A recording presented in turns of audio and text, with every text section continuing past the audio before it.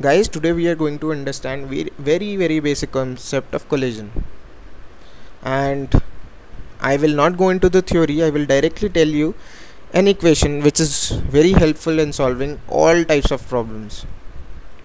Any problem of any level will require uh, an equation which is related to conservation of linear momentum, and that equation is a very basic equation, which is the equation of linear momentum conservation, which says that if mass m1 is moving with a velocity v1 and mass m2 is moving with a velocity v2 before collision, so the sum of their momentums, what we do exactly is, on the left side we write the sum of momentum before collision, and on the right side we write the sum of momentum after collision. So v1 was the velocity of mass m1 before collision, v2 was the velocity of mass m2 before collision.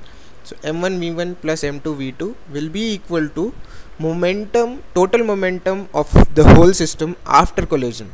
That is, supposing v1 dash was the velocity of mass m1 after collision, and sorry, v1 apostrophe it is, and similarly v2 apostrophe was the velocity of mass m2 after collision.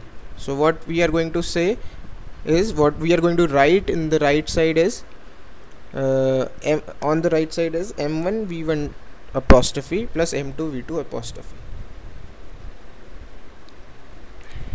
Now supposing if the velocity of mass m1 is v1 and after collision of mass m1 is v1 apostrophe. So initially velocity was v1, after that it becomes v1 apostrophe. What will be the velocity of m2 after collision? There is no velocity of mass m2 before collision. Mass m2 has zero velocity, it is stationary. So what will happen to the velocity of mass v1 of mass m2 after collision? That is what we have to find out.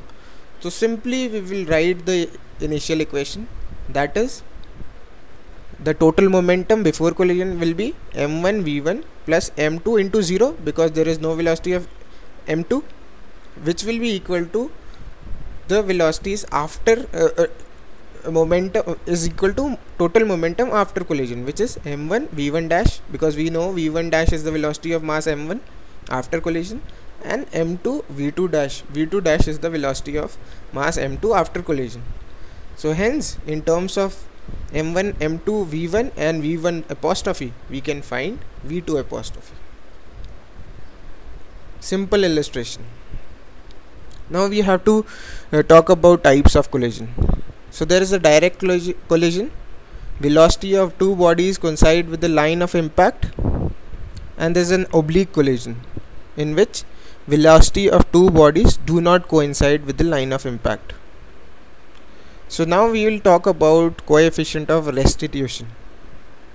There is a simple formula of coefficient of restitution, which is E denotes the coefficient of restitution, and E will be equal to minus v2 minus v1 upon u2 minus u1. What that exactly is? Difference of velocity, difference of final velocities divided by difference of initial velocity. So if E equal to 1, it is an elastic collision. If E equal to 0, perfectly inelastic collision. And if E lies between 0 and 1, we called it inelastic collision. And why does a coefficient of restitution come into picture? Because, very simply put, if there are two balls and in elastic collision there is a perfect transfer of energy, but in other types of collision what happens is the objects get deformed. Supposing you are hitting a ball with your bat, there is some speed on your bat and in the ball, but it is not an elastic collision, because you can see some deformation happening in the ball and in the bat. So moving forward, we can still apply conservation of linear momentum equation on this using E. And when the two bodies of equal mass collide head-on with E equal to 1, that is elastic collision, their velocities are mutually exchanged. Fine. Here we need not write m, and supposing